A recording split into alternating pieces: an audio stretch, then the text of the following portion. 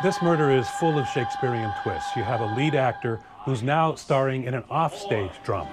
Should I settle for less? Dan Wozniak is now suspect number 1 in the disappearance of Sam Herr and the murder of Julie Kibuishi. There's only one of me. A totally different persona than you see on stage, where he's loved by the OC Community Theater crowd. He was every director's actor. I mean, he was there, on spot, committed, focused. Are you a Catholic?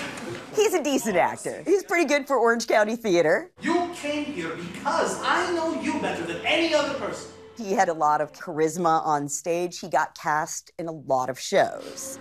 The last days of a director's once glorious career. Dan was amazing. He had a very strong voice. Here's a place where I have never been. It lured you in to him. And here you are acting together, huh? Yeah, Dan? this is Arsenic, and this was one of the scenes. We did a pose. Dan was always a very gregarious and outgoing. He was just such a fun guy. Very likable, had that twinkle in his eye. He was the type of person that, you saw them and they were such a life of the party. Dan's outward gregarious personality comes out in a 2009 YouTube video to promote a play. Hi, my name is Dan Wozniak. I'll be playing the role of John Davis in Orange County. Okay, take it again. Also on that videotape, Rachel Buffett.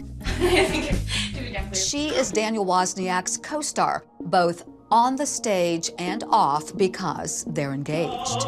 And you will be my true love. Dan and Rachel, at least from our perception, were complete opposites in personality. He was very outgoing.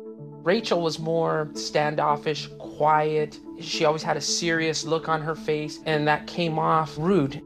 Rachel and Daniel Wozniak were both unemployed. He had a hard time keeping a job. He was a little bit lazy, and he had no real ambition other than this desire to be an actor.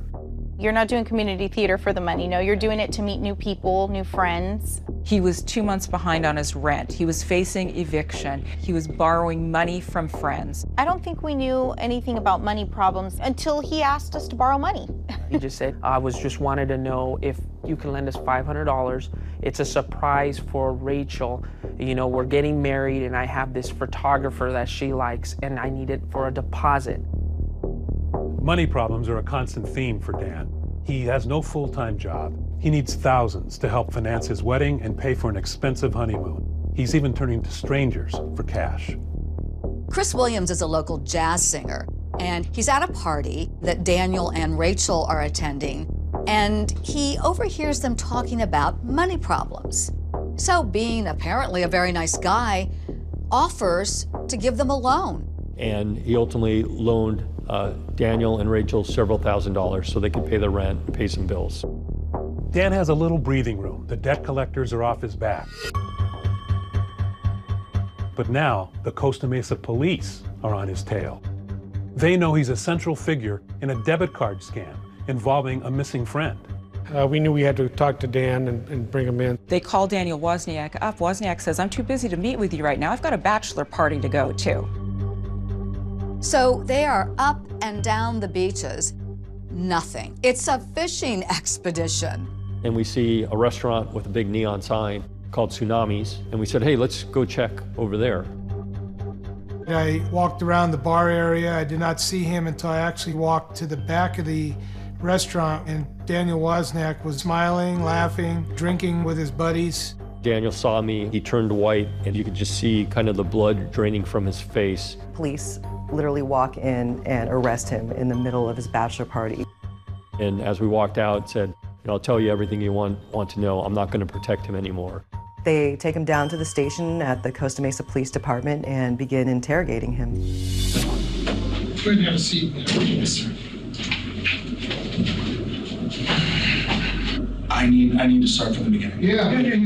Daniel Wozniak had given us a statement that he and Sam Herr had a plan to withdraw funds from Sam's ATM, and Sam would report his account stolen. Friday morning, I woke up and got a call from Sam in the morning who said, how serious are you about this? And at the time I was looking for a little bit of money, so I said, pretty serious, can't work, you know. She's like, okay, what do we need to make it happen?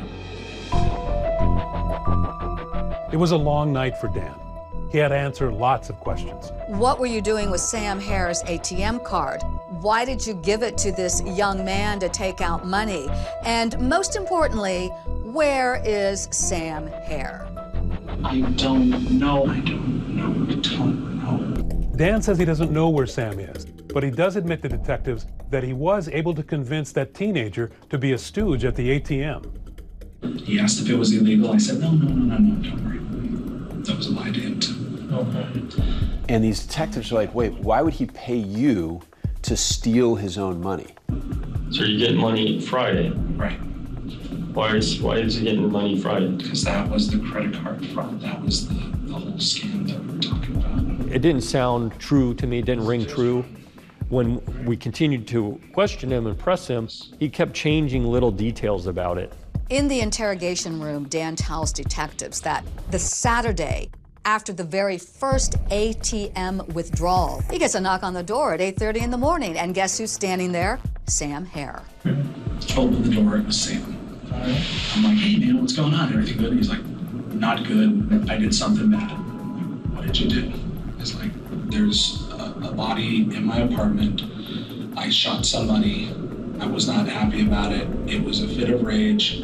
He just, without prompting, unloads this bombshell that Sam told him that there's a body in his apartment. Tell us the truth. You're not that good of an actor. I don't know what else you want me to say. And next thing you know, it takes a gigantic left-hand turn and it becomes something that nobody could have imagined.